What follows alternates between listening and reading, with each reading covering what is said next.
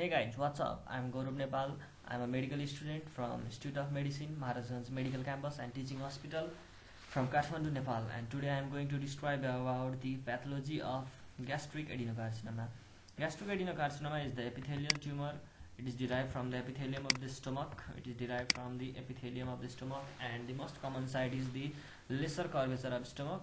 Now talking about the risk factor, the main risk factor is intestinal metaplasia. Intestinal metaplasia due to Helicobacter pylori infection and autoimmune gastritis and H. pylori gastritis. The another risk factor is nitrosamines. Nitrosamines is present mainly in smoked food.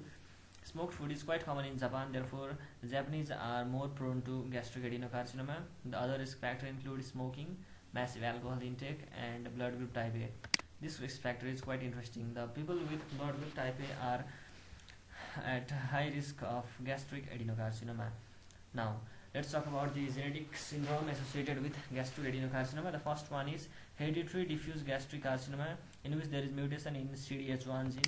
The CDH1 gene encodes for ecadherin protein, and due to the defect in ecadherin protein, it causes diffuse gastric carcinoma along with lobular carcinoma of the breast. CDH1 gene mutation is associated with lobular carcinoma of the breast and diffuse gastric carcinoma. The next one is familial adenomatous polyposis, that is APC gene mutation, that is caused by APC gene mutation. And the next one is Peutz-Jeghers syndrome, which is due to the mutation in STK11 gene. And the next one is Lynch syndrome or hereditary non-polyposis colorectal cancer. It is due to the DNA mutation. It is due to the mutation in gene that causes defective DNA mismatch repairing, and it leads to microsatellite instability. Now classification. Lauren classification classifies the gastric adenocarcinoma into two types. The first one is intestinal type and the second one is diffuse type. Talking about the gross picture, you can see the ulcer here. The tumor is ulcerated here and with hipped or raised margin. The cancer are mainly present in lesser curvature of the stomach, and the intestinal type is presented with ulcer with hipped margin. Now the diffuse type diffusely infiltrates the gastric wall, and the stroma of the gastric wall shows desmoplastic response.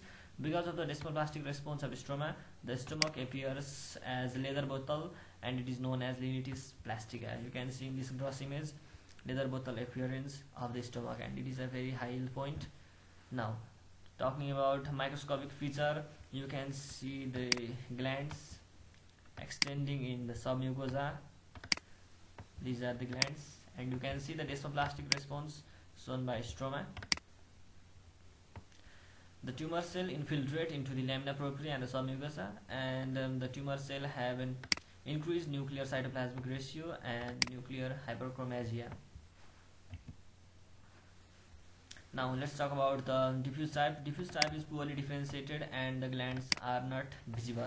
Now why it is poorly differentiated and why the glands are not visible? Because diffuse type is associated with ecadherin mutation. Ecadherin help in adhesion of the cell, because of which the cell are not adherent and they are not differentiated into glands, and hence the cell are arranged in row or sheet, and you can see nuclear pleomorphism. The neoplastic cells have clear vacuoles with mucin, and the mucin displaces the nucleus toward the periphery. You can see the nucleus is displaced toward the periphery. You can see here the mucin vacuole is displacing the nucleus toward the periphery, and hence giving the signaturing appearance. This type of diffuse adenocarcinoma is highly infiltrative and it has a poor prognosis. You can see a lot of signaturing cell here. Here you can see the signaturing cell, a lot of signaturing cell. The mucin vacuole are pushing the nucleus toward the periphery, giving the signaturing appearance.